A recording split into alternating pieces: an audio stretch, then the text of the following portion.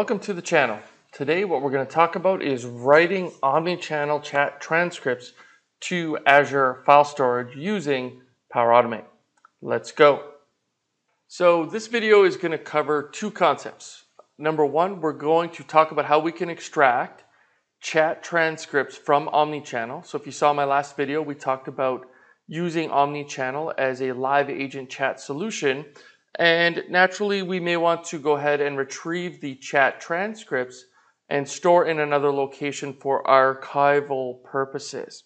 So that's use case number one. Then use case number two is really around connecting to file storage. So I had never done this myself. I've connected to blob storage naturally, but not file storage, which is part of an Azure storage account.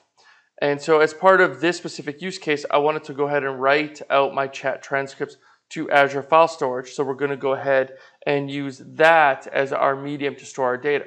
So regardless of whether or not you're focused on Omni Channel or Azure File Storage, there should be something in this video for you. Before we dive deeper into the content, I wanted to let you know about an emerging community found at serverlessnotes.com. This is a community resource that covers best practices, tips, and latest announcements built on contributions by technology enthusiasts from around the globe. On serverlessnotes.com, you'll find content related to Power Automate, Azure Logic Apps, Azure Service Bus, Azure Functions, and much, much more. Serverlessnotes.com is brought to you by Serverless 360, a portal that is focused on operations and support for Microsoft Azure serverless resources. Now, this is a complementary tool to the Azure portal, and it helps organizations in supporting Azure serverless applications. You can find out more about Serverless 360 at serverless360.com. So first off, just a little bit about how I went and configured my Azure storage account to connect to it and to be able to send files to Azure File Storage. Now, as I mentioned before, we do need to create a storage account. Mileage does vary here. There are a bunch of different options, but these were the options that I went and chose. So naturally, we need a subscription and a resource group, and then we need to provide a storage account name and a location. So obviously, choosing a location that is nearest to your proximity or your data center is always advised. Then we do have some different options around performance, and this is where mileage does vary. It very much depends upon your different use cases and what you're trying to achieve. Same thing with replication. In my case, this is not a highly available solution. So those are just areas that you do want to go ahead and explore. Next up, once I've created my Azure storage account, I do have this option to create file shares. And that's really the focus of what we're going to go ahead and do today. We can go ahead and click on file shares.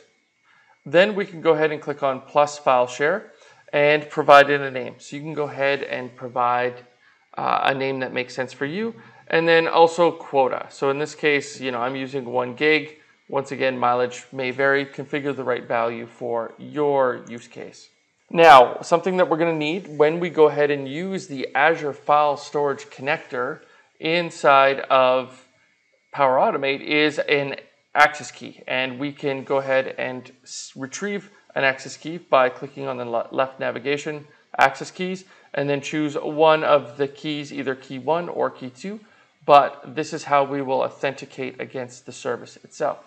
Once we are in Power Automate, we can go ahead and find the Azure File Storage connector, and once we found it, we can go ahead and use the create file action in order to go ahead and create that file. So that's exactly what we're doing here. Yes, it is a premium connector, so it's something you're going to want to validate with your current license to see if you have entitlement to use this specific connector and action. Now, here's where we go ahead and create our connection to Azure File Storage. This is where we need to provide the name of our Azure storage account, which would have been the value that we had provided when we created it. And then on top of it, this is where we would go ahead and provide our access key. The connection name itself can be whatever we want it to be. Something meaningful is naturally recommended. Then, how do we go ahead and write a file to our Azure File Storage? Well, we need to go ahead and select a folder. Now, when I created a folder inside of that experience that I showed you a few slides ago, I'm able to go ahead now and locate it by just using the file picker here. So I went ahead and chose the folder that I previously created. Naturally, whenever creating data, we need to provide a file name. In my case, since I'm pulling data from an API, there is no file name that I can leverage that already exists. So here, just for the purposes of this particular video, I'm just going to use the GUID expression, which will generate a unique name for me. Lastly, we need to provide some file contents.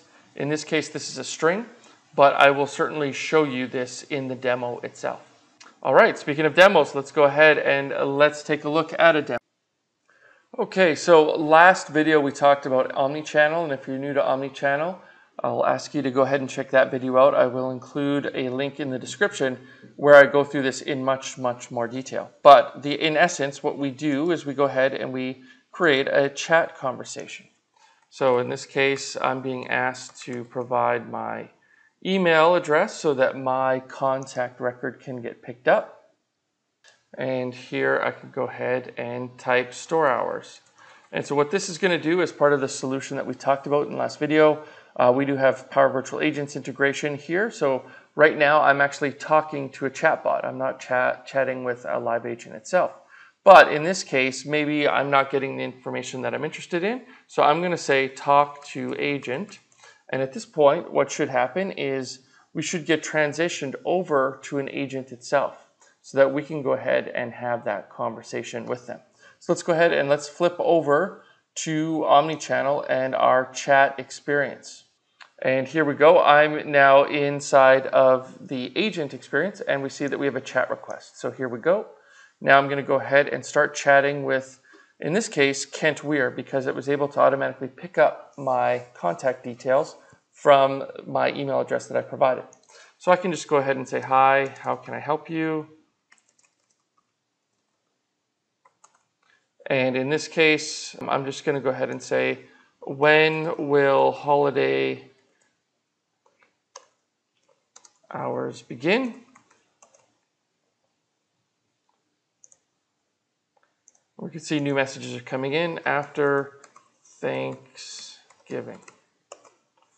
And then we can just go ahead and say, great, thanks, bye, right? And we'll just go ahead and signal that we're done. And then what we can do now is go ahead and end this conversation. And now basically go ahead and close this specific chat out.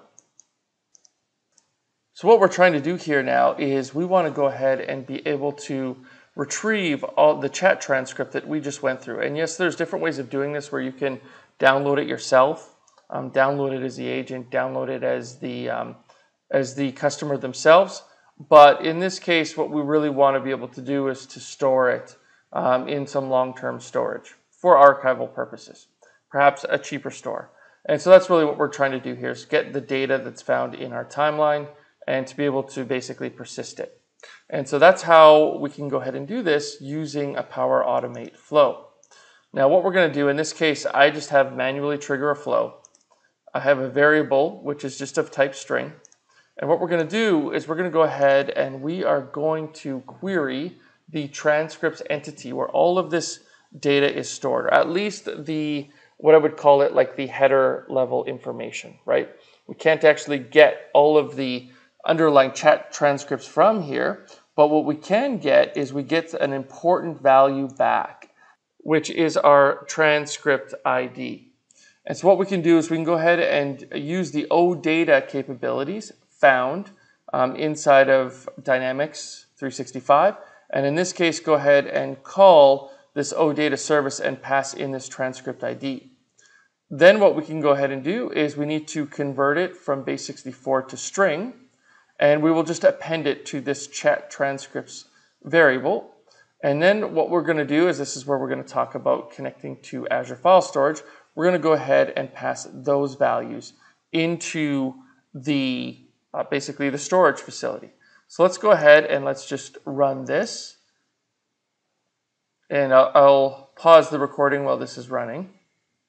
So here we've retrieved the list of transcripts of chats essentially.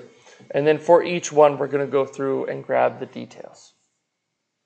There we can see that our process has completed and that we've been able to go through and get all 48 records, append them to a string, and then go ahead and write that file out to basically Azure File Storage, which is great. Now, if we go ahead and just flip over to our Azure account and we head over to our transcript archive, we can go ahead and hit refresh. And here we see we have a new file. And we can go ahead and download that file.